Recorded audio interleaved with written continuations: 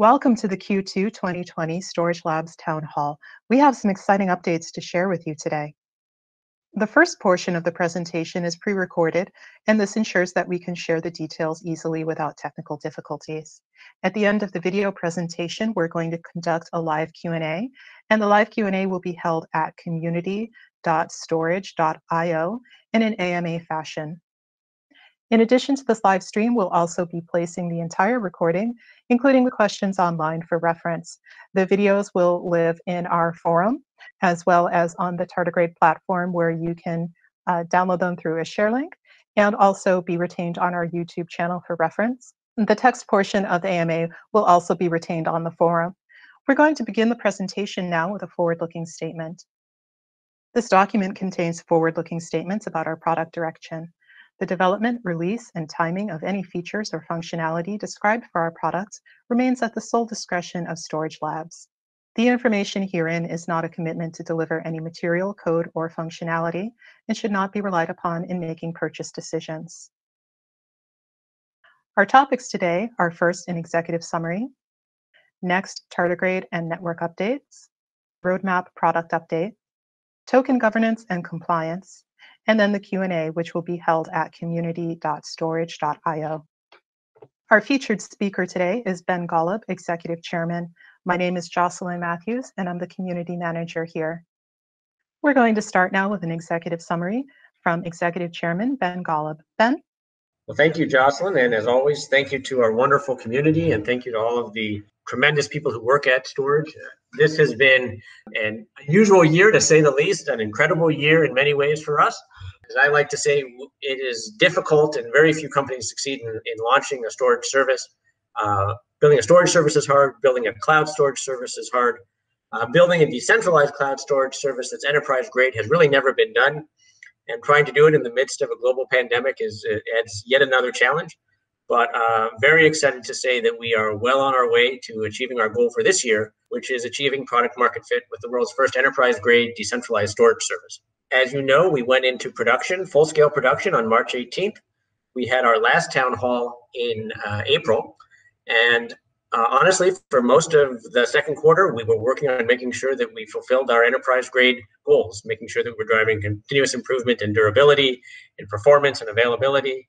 Of course, excited to bring on our first customers, first partners, and our first connectors. We saw a significant scaling in the number of storage node operators and worked on their experience, significant growth in the number of users and scaled their experience. We added a tremendous new member of the team, Paul Ford, who comes to us as our Chief Marketing Officer with a background that included SendGrid and Twilio and data center experience through Rackspace and SoftLayer. We also added our first independent board member, Brian Lilly, who was previously the Chief Product Officer and the Chief Technical Officer and the Chief Information Officer at Equinix. So again, great relevant data center experience. We put in place our COVID-19 response plan, which I'll talk about in a bit, and took advantage of the fact that there was a rise in crypto prices towards the end of last quarter and through this quarter to shore up our balance sheet.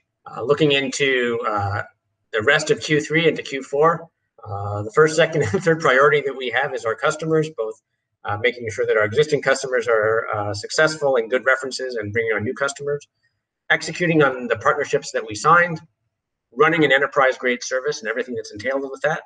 But we're also going to be building some new functionality. And one of the things that became very clear to us in the course of building our service and running our first service is that while people are very excited to have S3 compatibility, and a number of customers enjoyed the approach of hosting their own gateway, many more wanted a hosted gateway. So we'll be providing that, as well as some other important things like multi-partner caching. And of course, continuous improvement in, again, durability, performance, and availability. Continuing to run ourselves in a fiscally responsible way in an unusual and challenging world. And as I tell the team all the time, we need to be fluid. Nobody can predict what the world will be except that it will change. So with that, let me give you a little bit of an update on the tardigrade and the network. As I mentioned earlier, our priority is ensuring that we are delivering an enterprise-grade decentralized service. While we are excited by the fact that we're decentralized, we know that any storage service worth its salt has to be there, has to keep track of data, has to deliver data quickly for people to be able to use it. We set some very rigorous gates in place for each of our betas. starting almost a year ago with our beta 1 and going into production. Since production, of course, we've continued to see improvements, including, all importantly, 100% durability. We've lost no files in now over a year, maintaining over 3 nines of availability, upload and download performance, which even at the 95th percentile is on par with AWS. That all is very exciting for us. Of course, what enables us to do that is having an underlying network of nodes operated by our community that is growing and that is stable. And we are just shy of 8,000 nodes now, 8,000 active nodes, I should say, with lower than expected churn and with capacity that has grown pretty tremendously. And if we just were to measure what people advertise as having available to put onto network among our storage node operators, it's close to 37 petabytes. We use some more conservative measures internally, but we're very excited that we now have a multi-petabyte scale, enterprise grade, highly performant, highly available, decentralized storage service. And that represents tremendous growth since launch. On the sort of network side, we, as I mentioned, are now just shy of 8,000 node operators. That's in close to over 85 countries. And something that I'm very excited about, over half of those node operators have been with us for over 270 days, which means that as opposed to the V2 network where we had lots of people join and then lots of people leave, we have a smaller number of people joining, but they're sticking around, providing great service, which is important for our users. And it's also important for our node operators because the longer you stay with us, generally speaking, the greater the financial reward will be. And on the user side, we're very excited to have 8,300 users who've created over 18,000 buckets. And among those users are some larger customers that are worth calling out, a number of whom participated in the launch. A few that are worth calling out now include Flurry and FileZilla and Connected. Customers include a large scientific company, a large research institution, large managed service providers, specifically in the backup space, a leading blockchain company, and a leading mobile company that we're very excited to be launching with, and we'll be talking about more over the next couple of months. We also continue to move forward with partnerships and integrations with the likes of Mongo and Influx on the database side, Valero, Kubernetes service, Restic and Rclone, which are backup, and QNAP, which is a NAS provider, and we partner with them both on the supply side and on the demand side. Now that we've had a few months of customer usage, some clear patterns are emerging in terms of the use cases that are best for Tardigrade as it exists right now. We're seeing a lot of usage for general backup, as we might expect, a lot of specific and use cases around database, virtual machine, Kubernetes, and disk backup and recovery.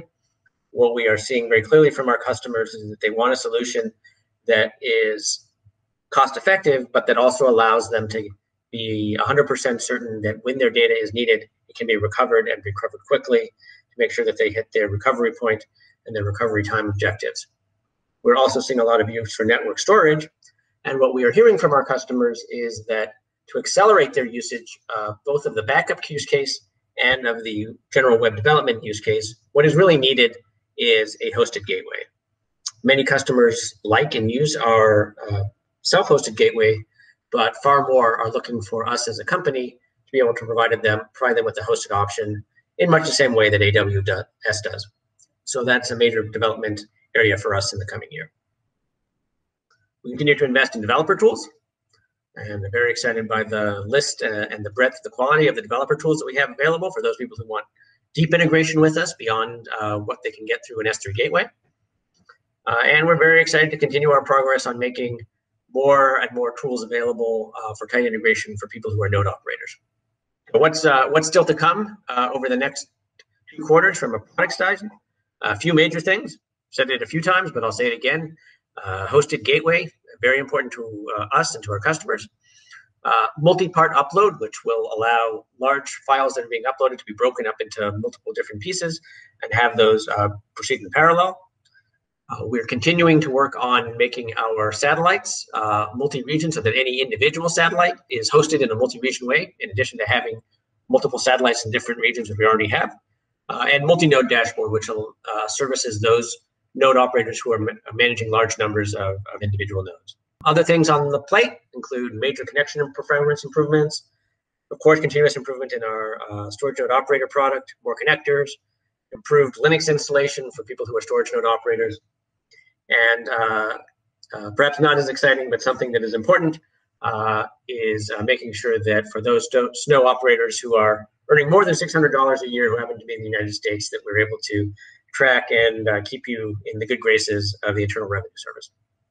I'd now like to, of course, discuss the elephant in the room, which is COVID-19. Major change, of course, to the challenge for the world, and we are not immune. As we discussed in our last town hall, when it became apparent that the magnitude of this crisis, we put in place a detailed plan to respond, and are overall very pleased with the way the company has responded and how things have turned out for us. I'd start by saying that we are a decentralized storage company in more ways than one. 45 people in close to, at this point, 17 different countries, and even more than that in terms of cities. So we were already operating in a remote first environment, and I've had very few hiccups.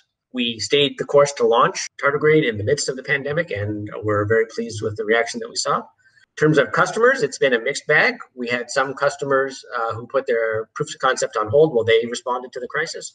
Of course, it is very difficult to establish new customer relationships entirely virtually, but we're doing so and pleased with the results. Of course, cloud computing in general is doing well in the pandemic, which helps us out.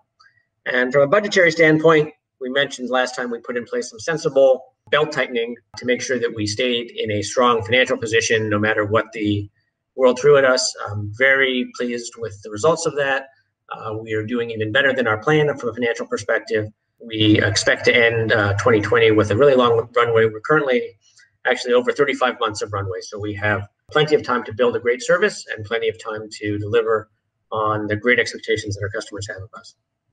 What we've seen during this crisis, and in fact, what the world has in general seen through the past several crises that we faced, is that often the best companies and the great disruptive businesses are forged in the crucible of economic downturns. You can look at VMware and Salesforce and honestly AWS during the 2008 financial crisis. You can look at Google and a number of others, and Facebook during the dot-com bubble burst. And what you see is that the great companies tend to come out of these tough times.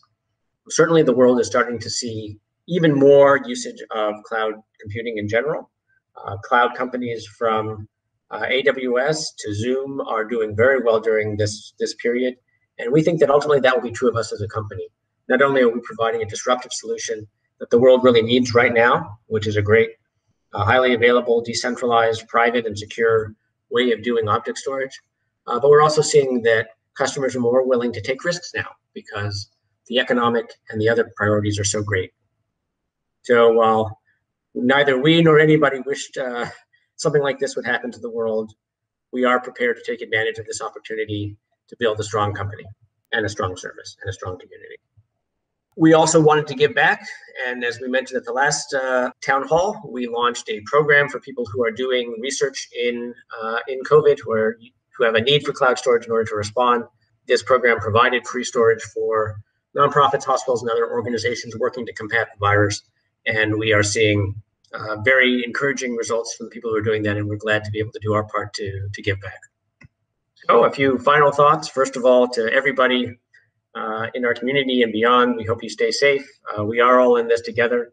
Hope that the next town hall, we and the world will be in a much clearer position and understanding of what will happen during this crisis. Now I'd like to move on to the other formal part of our town halls, which is our discussion of token governance and compliance. We've now had almost a year of regular reporting on our tokens, and actually we had more than a year of reporting on our tokens and more than a year of implementing a new time lock, and I'd like to talk about that in a little bit. If you want more details, our token flows report was published on our blog on August 5th, and you can see all the detail behind this. A few highlights to note. We continue to have 245 million tokens in long-term lockup. Over the course of this past of Q2, we used approximately 9.2 million tokens. That's between network operations, service provider payments, and the storage employee salary program. So our operating supply went from 26.8 million down to 17.6 million. That directly increased the total circulating supply in the broader community, but the total storage supply remains fixed at 425 million. Moving on to the time lock, as As you may recall, in Q4 of 2018, we announced a rolling time lock program where we took our 245 million tokens, divided them into 8 separate tranches of 30.6 million tokens each that had time locks that were set to expire in successive quarters over the course of 2 years, over the course of 8 quarters. And we established a pattern that at the end of every quarter, as one tranche became unlocked, unless we had provided 90 days advance notice, we would relock that token.